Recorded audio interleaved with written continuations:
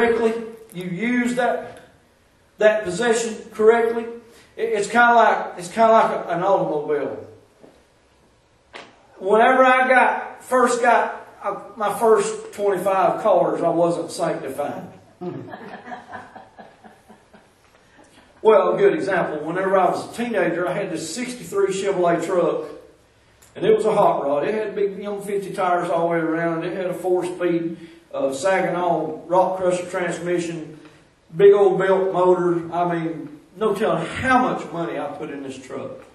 Every weekend, that truck was out there racing, and it would be hauled back in with a tow truck or on a rollback. And it was time to spend some money and work on it all week long. And then back out on the road again the next weekend to tear something else all to pieces. And one day I backed out the driveway and we had company at the house, and there was a bunch of people sitting across the front with my daddy and mom. And I just lit them big set of M50s up back when you could buy M50s. I mean, just burned them all the way up the road, smoke, gas, tires, the whole works. And the man turned around and said, "You let your son do that?" He said, "Well, he's got a job. He's never been locked up. He's never went to jail. I've never had to pay a fine for him or anything like that. He works all the time. That's his truck, his money. I guess he can do what he wants to with it." My dad, he didn't care. He said, You'll learn one day. And it just seems like that sometimes when God gives us something good, we don't take care of it like we are to. And it wasn't until I got older I realized, dumping the clutch on this thing and breaking all the bell housing bolts out of the back of the motor is not a good idea. Torquing this thing up and redlining it and dumping it and having the clutch come through the bell housing up into the floorboard with you, spending about $7,000 is not a good idea, especially for your feet. Like a saw blade coming up through there. What I figured out is if I would drive those cars right and baby those cars, I get a lot more use out of them. Amen? Amen. That's like stewardship in our life. Listen, if you live your life in a rough way and you abuse this body, there's coming payday. I saw a great example of that this week with a man that I was with in the hospital. He done drugs. He smoked like a freight train. He drank like a fish. He done this for years. He's 5 days younger than me, like in 10 years. Birthday is August 28th, 52. Yes, that's what I said. Did I say younger? Sorry, he's older. And I hear this all the time. I heard a man the other day, he's the same age, he's 62. He said, "Yeah, you're going to fall apart." I said, "I rebuke that in the name of Jesus. I'm not going to fall apart like you have." Amen. Because I've done some things to preserve me that you haven't done. Right. But what's weird is, this guy went to the doctor to get a checkup, and he felt pretty good. But the doctor told him, "You've only got 20% of your liver left, and you've got cirrhosis of the liver." And all of a sudden he comes home, hepatitis C, cirrhosis of the liver, with a death sentence. It says, man, if you don't make a lifestyle change, you're going to die. Listen, unless God heals him, it's too late anyway. But he went cold turkey on everything after he found that news out. And he and I was talking. He said, "Yeah, I should have done this 20 years ago." I'm like, "Yeah, you should have. Yeah, you should have quit 20 years ago." Because, listen, God gives you this precious life for a reason. To glorify Him. And when you don't take care of something, listen, we're talking about we're not talking about sanctifying the mind right now. We're talking about sanctifying the body. Taking care of that possession, that vessel that God gives you, by not abusing it. Well, we're all guilty. I mean, I might have quit tobacco in October of 91. The last beer I ever drank was back in them days. Last cigar I ever smoked was back in them days. But I sure have put away a lot of McDonald's French fries and Wendy's hamburgers. since then. And coffee and several barrels of Coke over the years. Coca-Cola, not snorting Coke, but Coca-Cola. I've never done nothing no stronger than Benadryl. But when God gives you something, and listen, I'm a firm believer that your body talks to you all the time. I'm a firm believer in that. I've been to one doctor in 31 years with a kidney stone. But what I've learned is when my body tells me something, it's time to change something. It's time to find what's going to not work and don't do it no more, and find what works and go that way. Because God give you life. He designed you to live and to glorify Him. So you sanctify your vessel, this body. That's how come we are to be under conviction when we're doing something that's contrary to this body. Amen? We are to be under conviction somewhere or another about that. That if we're doing something that's harmless, listen, payday's coming one day. And a lot of people don't like to read the Word of God. They pick and they choose different things in here that they like and they dislike, and they decide to follow the things that are good. But the Bible says that your body is the temple of the Holy Spirit. Right. Yes. Amen. It's the only one you're going to have on this side. I haven't seen no body transplants. And you're going to rip your mind out of that and go put it in another body somewhere. It's the only one you're going to have on this side. You better take care of it. I'm preaching to Bruce right now. Boy, it's hot. I feel the fires of hell on my feet. That may just be the diabetes flaring up. I don't know. No, I ain't got no diabetes. But we pick and we choose the things we like and we dislike, and we decide, hey, I'll do that. I ain't got no problem with saying thou shalt not covet. Ain't nobody got nothing I don't want. Ain't got no problem with that. Ain't got no problem with a bunch of them commandments over there. But what about the practical things? The practical commitments that Scripture talks about glorifying God not only with your mind, with your words, but with your body. It's part of sanctification.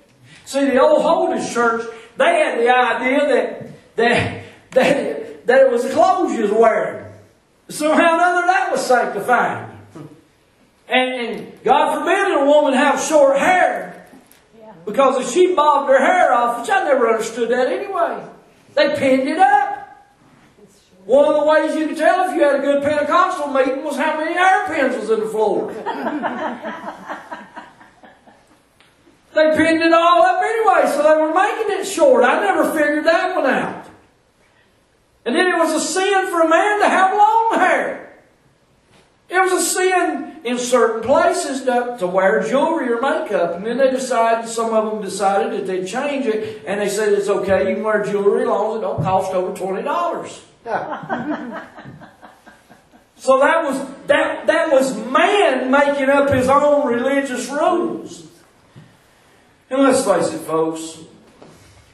You could sniff out bad religion. Now, I'll tell you, anybody can say Christianity is not religion, but really, truly, it is. In the truest definition, it really is religion. The problem is there's good religion and there's bad religion. Bad religion is where man gets involved in that mess and starts making up his own set of rules to abide by. That's where the problem gets into. It's Jesus Christ organized the church. I mean, let's face it, if Uncle Clyde and I get in a car to go somewhere together, we have just organized something. Amen? Now, Uncle Clyde and I can be free and say, I don't care if this is a Chevrolet or a Ford, it's going to get us there. But if I begin to nitpick, and I say, well, I can't ride in this because it's got a beige interior and I can only ride in the green interior. Well, that's what God wants. Suddenly, my good intention has become bad religion. Amen? Amen. And doesn't it seem like the more rules and regulations that we add, the worse it gets and you can't live by it? Yeah. Amen. So that's how come there's freedom in Christ. Paul said that he was at liberty to do all things. But not all things were convenient for him. Not all things were good for him. Now listen, I love a good bologna and egg sandwich as good as I do anything. To me, that's as good as any porterhouse steak that's ever been grilled. I mean, my goodness, the king liked bologna sandwiches. Elvis liked bologna sandwiches. But you see what happened to the king eating his bologna sandwiches and doing his drugs. Yeah, there you go. Yeah. The bologna sandwich didn't help with the heart failure, I can tell you that. But if that's all I ever done in my body was eat them things, it's going to catch up with me after a while.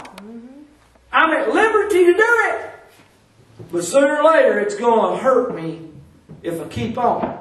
Listen, as much as I loved Copenhagen, and I was dipping a can, sometimes a can and a half a day. That can't be good for you after a while. I mean, that can't be good. It's just like, I can feel it whenever I drink too much coffee.